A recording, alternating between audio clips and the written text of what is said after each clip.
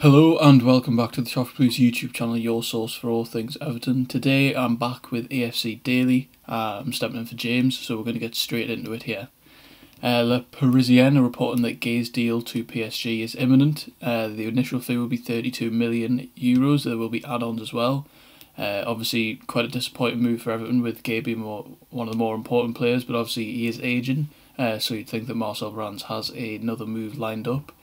So we'll have to see developments on that, but Le Parisien are claiming that his move to the French capital is imminent. Elsewhere, Bild have reported that Ademola Lookman is in Germany now for a medical. There's a photo of him in an airport, and he's gone to RB Leipzig for a medical. Obviously he was on loan there, and he impressed. He came back last season. Marcus Silva clearly hasn't been impressed. There's rumours that he hasn't been impressed with his attitude, so he's probably going to make the move to RB Leipzig.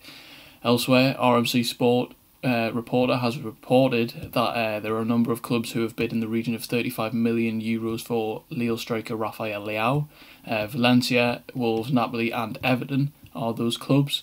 Be interesting to see if he moves this summer. Obviously there's quite a few clubs in for him, and it'd be interesting to see if he comes to Everton. Next up, the under-23s won a pre-season friendly against Chorley 2-0. In this game, Mohamed Besic featured. Obviously he's come back from a loan at Middlesbrough, which wasn't as successful last season as his original loan into the Championship, but he will probably be moving on another loan or a permanent deal this summer. And then finally, former under-23 striker Basala Sambu has confirmed a move to Fortuna Sittard, I believe that's how you pronounce it, in the Eredivisie. He chose to not renew his contract at Everton, and the German striker has now moved to the Netherlands. Thank you very much for watching. Be sure to check out all our social medias below, and we'll catch you tomorrow for more news. Goodbye.